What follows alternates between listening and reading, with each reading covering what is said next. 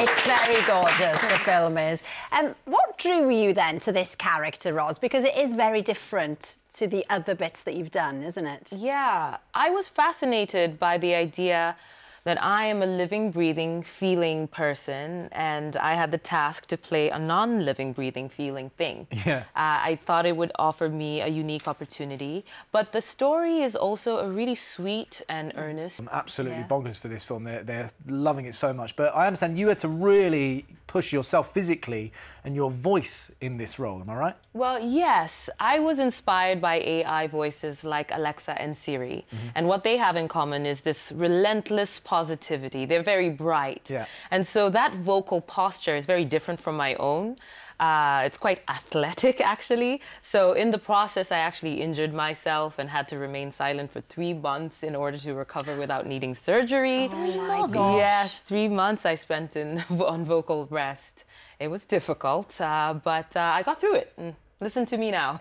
When you say vocal rest, is that just like completely silent or is that just like minimum? Can you walk around with a sign saying don't talk to me? Well, I had a little badge that said I was on vocal rest, so people didn't think I was rude when I didn't respond to things. Okay, perfect. Yes, perfect. and then I had a dry erase board that I would use to write messages.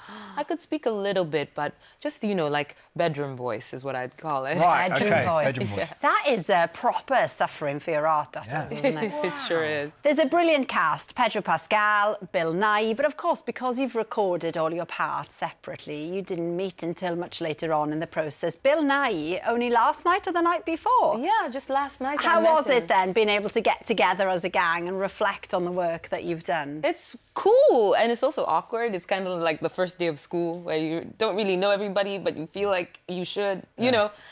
So it was a little awkward, but also just really, it's charming. Everybody did such a great job, so it was a nice opportunity to be able to go up to people and just thank them for their role in it. And I'm a big fan of Bill Nighy, so I had to contain myself. Well, I mean, I didn't realise this as well. I mean, you must be a fan of lots of different films because you actually started as a production assistant on a movie working with Ralph Fiennes and Rachel Weisz, right?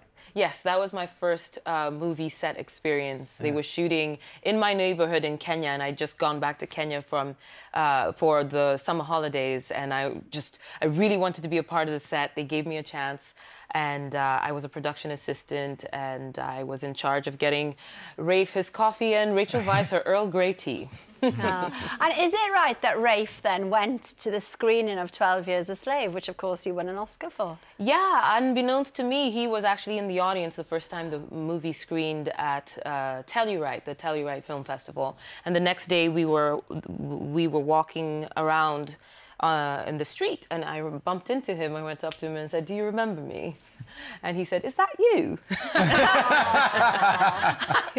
I don't know whether he was being polite or what, but yes, I did get to see him, and he was really chuffed that I had done that film. Oh. Well, The Wild Robot is in cinemas from Friday, and it is beautiful. It's fantastic.